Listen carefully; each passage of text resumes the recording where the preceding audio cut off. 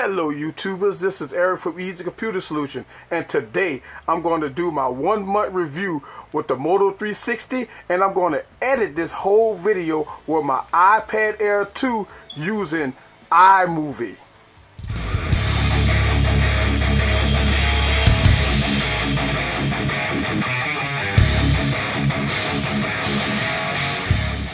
Hello guys, this is Eric with another video, and today I'm going to shoot this video of my 1 month with the Moto 360, and I'm going to edit the whole video using only my iPad, and I'm not going to use my computer. So let's get started. Okay, so let's get with the review. This is my Moto 360. I've been having this 360 for a month now, and it's time for my 1 month review.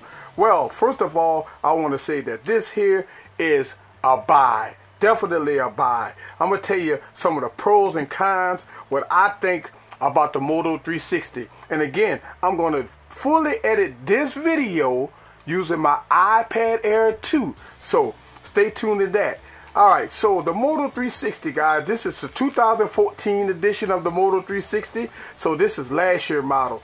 And if you're watching in my previous videos, I gave this a buy. Okay, so let's go over some of the stuff that I like about the watch.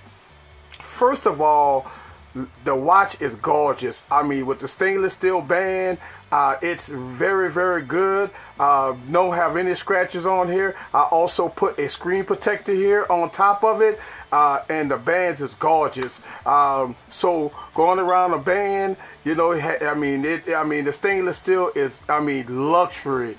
And on the back it has a sensor, the heart rate sensor and everything. But definitely with Android Wear, it's coming along pretty good. So one thing, I get a lot of YouTubers out there that ask the question, I get this on Twitter, they talk about the battery life. Listen, I wear this watch all day and all night.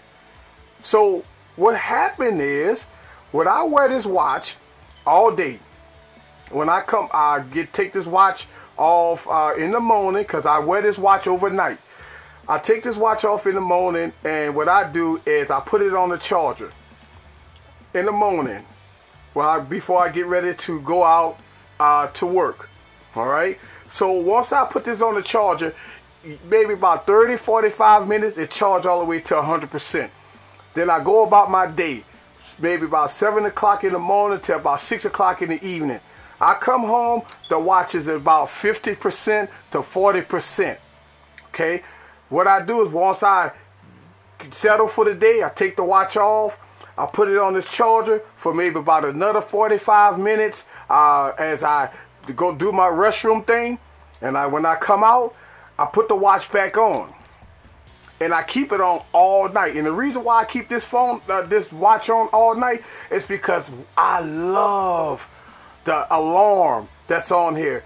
Listen, it doesn't have a speaker, but what happened is the alarm, I've set this alarm for about 6 o'clock in the morning, and what happens is, once I set this alarm, the watch vibrates on my wrist, and oh man, it's like a miracle, because it gets me up in the morning, and it does have a snooze on it. So overnight, at 100%, when I wake up about 6 o'clock in the morning, the watch will be about 85 to 90%. So I put it on the charger when I wake up in the morning as I get prepared for my day. Once I get prepared for my day, I put the watch on all day. So I might put this on the charger twice a day, maybe about 45-minute intervals, but this watch stays on my wrist all day. So the battery life, let's get the monkey out the room. The battery life on this device to me is exceptional. I like it. It gets me through the day. I have no worries. I got everything, push email, notifications, text messages, all coming through the watch, and I don't have no battery issues at all. Now, let's talk about the display. The display is great. You know, you do have some issues with the display on the outside, but with the adjusted ambient light sensor, it brightens it up once you go outside. And definitely, you can look at it, and it got the different watch faces and everything. So it's definitely a watch that you can see outside, but it could be better. So, this absolutely, the watch is definitely a buy. With the price, look, all the Android Wear watches that's coming out here right now in 2015, the software of Android Wear is the same. All the software is the same. The only difference in each watch is the internals and the design. That's it.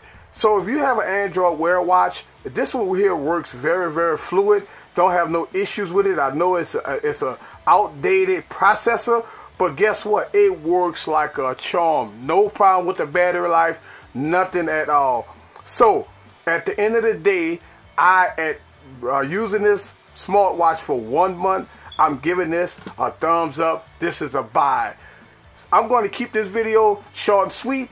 I'm going to take this video and edit it right now on my iPad Air 2, and I'm going to show you some clips on how I did it on iMovie. So leave a comment down below. Let me know what you think about me editing this video on my iPad Air 2. This is Eric from Easy Computer Solutions. See you on the next video. Peace. Okay guys, so the video that I just did is over, and I want to tell you the tools that I use to do the video editing. First, I use my Galaxy Note 5. I use my Galaxy Note 5 to record the video. I'm recording this video right now with my Galaxy S6 Edge Plus, but I did this whole video using the Galaxy Note 5. I uploaded it to my OneDrive account. So once I upload it to OneDrive, I open up iMovie and I go to my locations and I go to my OneDrive. Once I go to my OneDrive, and all I do is download the files to my iPad, and from my iPad I'm going to do all the video editing. So here we go.